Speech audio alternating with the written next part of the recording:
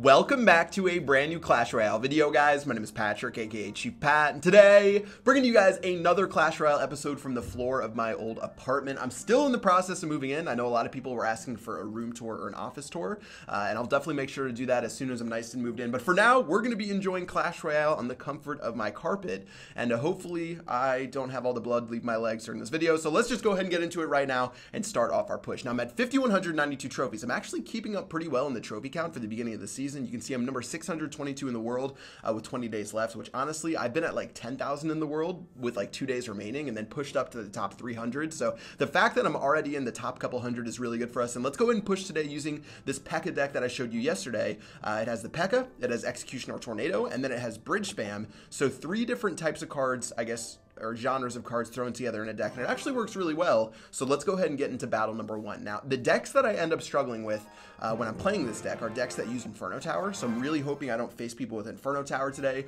Also, 3 Musketeers can be a little bit sweaty when I'm playing against in this deck, so I want to make sure I'm pretty careful against those. I'm getting ready right here. Maybe I can make my opponent play something first. I don't feel too comfortable starting with a P.E.K.K.A, but I guess I will. And he's going to play a Night Witch. And just like that, guys, oh man, this is so bad. Just like that, we're going to take so much damage right here. Doing the best that we can, but I think we're just going to get completely blasted. And that's why you don't like to play the starting card, because you just get owned, which is what happened right there. Now let's get our arrows going down to help out. Arrows are going to help out as the battle ram makes its way forward. Looks like the battle ram's going to run into the tower. The P.E.K.K.A might even get a hit. Very nicely done from the P.E.K.K.A right there to help save face. Meanwhile, that Night Witch did pound our tower a little bit, so overall it's going to be close to an even trade, but I could have dominated this guy if I simply had my P.E.K.K.A on the right side of the map. So instead, let's just go ahead and continue. I'm going to wait to see what he does first. I think he might have an elixir lead, so let's just go ahead and hold on right here. I'll play my bandit first since he hasn't played anything. Looks like he's going to play some minions. I do have Executioner, which is going to work super well against these minions, so I'll play those right here. Let's go ahead and get those going down. Looks like this Giant's going to go in, though. That should be okay. I'll play the Night Witch right here. Night Witch should be able to clean up as these minions go in, and with only his Night Witch remaining, I'm going to go ahead and suck everything up over here just to make sure we kill this Night Witch and eventually take out those bats. That's going to be fine right there. He's going really aggressive for the King Tower, and I don't really mind that. I'll let him do his thing. Fortunately for him, his miner's out of range of both my towers. That was a really nice placement if he meant to do that on purpose. And as we get ready, I'll play my P.E.K.K.A on the left-hand side of the map because it seems like he's pivoted to run away from my P.E.K.K.A. So let's see. He's going for the King Tower right now. I'm just going to keep that in mind. I've got the arrows. I've got my poison spell. I've got a couple of other things. I'm going to play my arrows first. If he plays Minion Horde, I've got Executioner.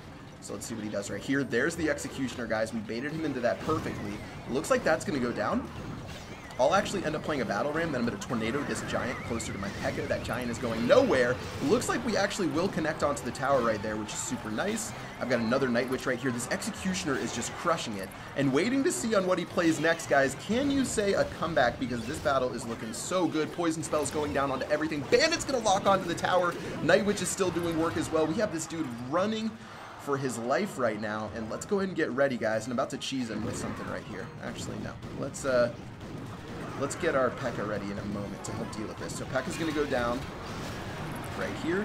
I've got my Tornado to help suck everything together to take it out. It looks like that's actually going to work a little bit against me because the P.E.K.K.A would have taken out the Night Witch first. But still, with 160 HP left, guys, I don't see a way we're really going to end up losing this battle. Looks like this poison spell is going to go down right here. He's going to play his fireball to try to pick up a last-second victory, but that's going to be GG. Well played. A great comeback victory after a pretty interesting start to the game, and we sort of held on right there to pick up the W. I really feel like my deck was super good against his. We're even going to pick up a giant chest, which is great because we really need bats right now, and overall that's going to put us at 5,220 as well as put us inside of Master 2 and 497th in the world. Not too bad at all. Not too bad at all. Let's go and get into battle number 2. And we definitely, you know, our deck definitely beat his deck. A lot of people have been talking about how at the top of the leaderboard, it seems like it's rock, paper, scissors as far as the decks that are in the meta. I definitely feel like our deck was the rock and his deck was the scissors right there. And if we could smash him as long as we played it right. I'm going to go ahead and get ready with my Executioner right here. He could be playing Hog Rider, so I've got Tornado ready for the other side of the map.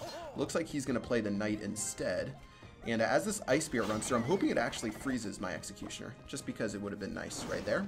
Here goes the baby dragon. That's going to go down. I'm going to go ahead and get ready over here with the bandit and the night witch. And then I'm even going to tornado everything backwards just to help deal with this push over here. Doesn't look like we're really going to get too much done, but it's still going to be fine. All in all, not the worst trade in the world. Bats will go down onto this bowler right here. Perfectly done right there to clean up that bowler with one bat to spare. And this game is basically even after the first little pushes. Now, P.E.K.K.A. is going to be great for this Hog Rider. P.E.K.K.A. was played in a position where that Ice Spirit's going to end up freezing it, so the Hog Rider's going to get an extra hit. Nicely done from him, but we can just go ahead and reset in a moment, and let's see how we want to deal with Toaster. Now, does he have Inferno Tower? If he has Inferno Tower, that counters us. He is definitely going to have the counter to us if he has Inferno Tower. Instead, he's going to end up playing a couple of other things, so we'll just go ahead and sneak our Battle Ram on by. Don't tell anyone, but our Battle Ram's making its way towards the tower. He's going to play a Tornado, and it's actually going to switch the aggro to my Battle Ram. Are you serious? So instead of even messing with anything right here, let's play some arrows because he's playing the Goblin Gang. Oh, where was it? Okay, that's not fun. I thought he had Goblin Gang. Let's play our Night Witch. Night Witch, notice how I played it away from my tower so the baby dragon doesn't damage the tower as well. Looks like we're still going to take crazy damage because my tower was shooting the baby dragon. Oh, I predicted the arrows. Now, I have a problem right now, guys. I got to admit to you, I have a problem where I go for the prediction play too often. And going for that prediction Goblin Gang was just stupid. And that ended up costing us a lot right there. And when I say a lot, I mean a lot. And we are in some pretty juicy trouble right now going into the rest of this battle. Now, let's play our Executioner. This should be able to clean up the baby dragon. He's going to play a lightning spell, though. So that's going to end up doing its thing. Let's get our P.E.K.K.A. down right here. We should be able to storm this side over here. And meanwhile, I'm going to go ahead and play my Battle Ram and my Bandits. Maybe we can do something. I'm trying to play arrows to try to do something over here. And as the P.E.K.K.A. runs through, let's go and poison this down. Does this dude have Goblin? Does this dude not have Goblin Gang? I keep playing like this dude has Goblin Gang, but instead it's not going to do anything. Guys, we are pretty much lost this one. We're not looking good at all. Let's go and get our Night Witch Battle Ram ready right here. I'm going to just tornado everything, trying to get it backwards. Looks like it's only going to hit the baby dragon, which is very unfortunate, and it looks like this game is just a completely toast right here. And yeah, we let too many Hog Rider hits make its way through, guys. Nothing else to say right there. This one is going to be a complete bust, and the fact that he only has 5,197 trophies is going to mean we're going to lose a lot of trophies on this one, but still, GG well played against Toaster. Let's go ahead and get into the third battle and see if we can pick these trophies back up. Feels bad to lose 31 trophies inside of the battle, but that's going to be okay. And we're back down to Master 1, as is life. All right, battle number 3. Let's keep it going. No need to tilt off that last one. Looks like we're facing VNC Chai Fyo. Okay. And as we get ready, let's see what he wants to do. Throw a little good luck out there. And looks like he's not going to play too much. I'll play my Night Witch right here. I can counter with my P.E.K.K.A. if I need to. So let's see what he does. He's going to play a bowler. Huh. Not really sure what I want to do against this bowler quite yet. I guess I'll play a P.E.K.K.A. on the same side. And maybe we can make something happen right here. All right, here's the P.E.K.K.A. P.E.K.K.A.'s going to go in. Poison's going to go in. P.E.K.K.A. isn't affected by the bowler. I'm hoping that the Night Witch would avoid some of this stuff, but it doesn't look like it. P.E.K.K.A.'s going to make its way to the bowler eventually. He spends a decent chunk of elixir defending. I don't know the exact count right now. So I wish I knew the elixir count right now, but let's go ahead and get this ready right here. Uh-oh. Okay, we need to hit the bowler with one shell of this arrow. That's going to work. Bandit's going to go over to these skeletons. We're going to take a lot of skeleton damage, more than what I would have wanted. Ugh, that is brutal right there. Definitely not what we wanted. Let's get a Battle Ram going, though. Maybe we can catch him off guard. He's going to play a bowler. Bowler will not knock the Battle Ram back, which is nice, but the Tornado will, and the Bandit just can't charge up during that Tornado shot. Man, this is a struggle of a battle already. And we're going to have to find a way to break through this guy's defenses, or else we're going to be in a lot of trouble. He's playing Splash Yard, so let's keep that in mind. And as this bowler makes its way across, we'll play the P.E.K.K.A. right here. P.E.K.K.A. will go ahead and hop onto this bowler. Not too shabby. Let's play our Night Witch. Night Witch is going to go in right here. As everything goes through, I've got the Bandit to help out. Electro Wizard's going to kill the bats one by ones, but it will save my my Night Witch some HP. Looks like the Bandit's going to lock onto the tower. We actually have a decent chunk of stuff onto the tower right here, and just like that, that tower is going to get taken all the way down below 700 HP. Perfectly done.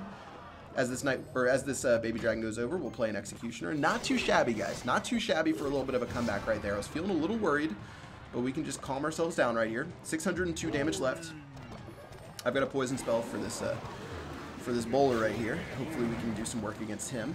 This should guarantee that we're basically going to knock out a lot of his stuff before it happens. Let's get the P.E.K.K.A going down before anything else. I'm going to even suck the tornado backwards right here. That's going to work out decently well against some of this. You have to arrow, though.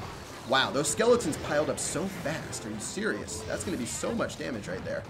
And P.E.K.K.A will get close to chopping down the bowler, but close, but no cigar.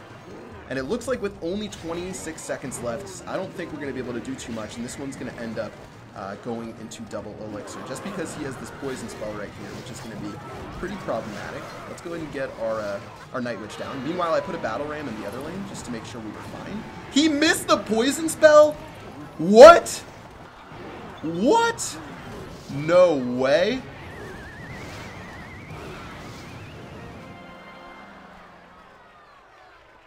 Oh man, I would be so mad if I was this guy. Missing his poison spell right there is brutal.